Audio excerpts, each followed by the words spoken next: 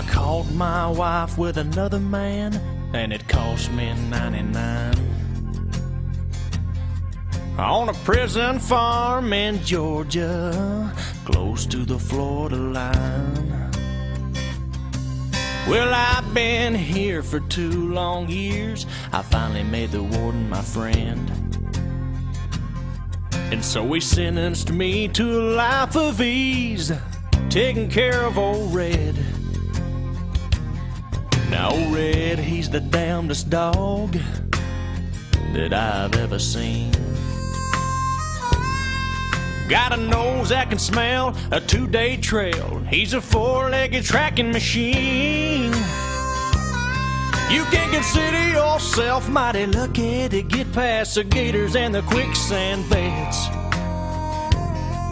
But all these years that I've been here, ain't nobody got past Red. And the warden sang, "Come on somebody, why don't you run? Old Red's itching to have a little fun. Get my lantern, get my gun. Red'll have your treat for the morning come."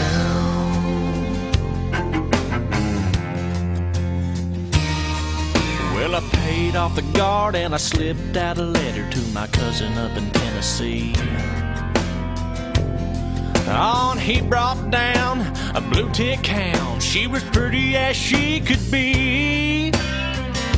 Well, they pinned her up in the swampland about a mile just south of the gate.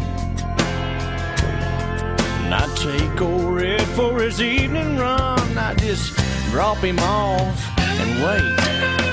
And the warden sang, "Come on somebody, why don't you run? Old Red's itching to have a little fun. Get my lantern, get my gun. Red'll have your treat for the morning come."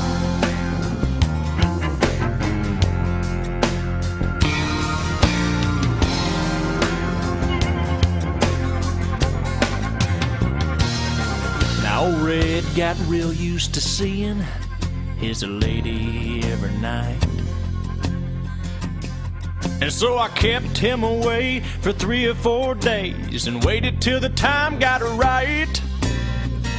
Well, I made my run with the evening sun, and I smiled when I heard him turn Red out.